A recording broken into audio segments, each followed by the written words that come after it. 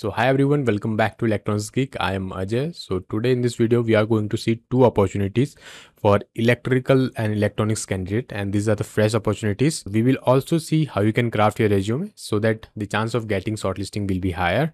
So if you are new to our channel, please like and subscribe to our YouTube channel and share it with your friends. The first opportunity we have is from the pravaig. They are hiring for the hardware intern and location will be Bangalore. So this is for the freshers candidate and who are currently pursuing or recently completed BE Tech. That is, you can say like 2026 and below batches can apply for this particular application from electronics and communication, telecommunication engineering.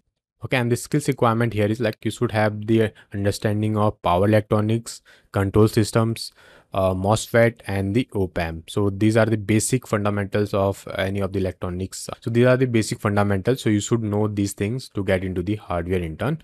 Other than this, like you should be familiar with the electronic circuit design, basic simulation tools, and it will be a plus advantage if you have hand-on experience in hardware testing or the board bring up. Okay, so these are the basic requirement, and make sure you should add these things in your resume as well, and you should include anything related to like hardware testing in the project section so that your chances of getting the shortlisting will be higher. So how you will be creating your resume? So in the skill section you will be adding power electronics, control system and all, and related domains, whatever like digital electronics and all.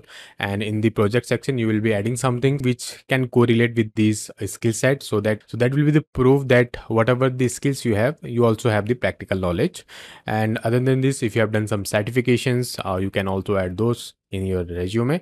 So this is how you can craft your resume so that the chances of getting shortlisting will be higher. And if you need any help related to the resume building, so you can also connect with me on one-to-one resume building sessions where we discuss how you make the ATS friendly resume, and so that the chances of getting shortlisting will be high. Okay, so moving on to the next opportunity. This is from the mico. They are hiring for the electronics engineering intern. So if you have a bachelor's degree, that is BE Tech in electronics or electrical, then you guys can apply for this particular application. And here basic requirement is like you should have the knowledge of microprocessor, microcontroller, and the peripheral interface or the memory devices. So these are the basic requirement here.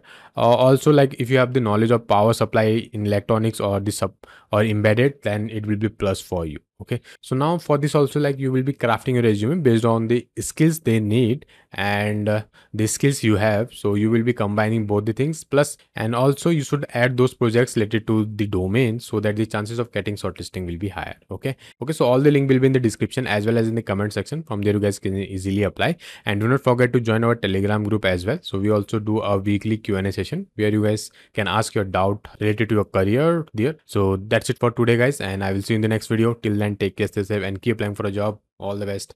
Bye bye.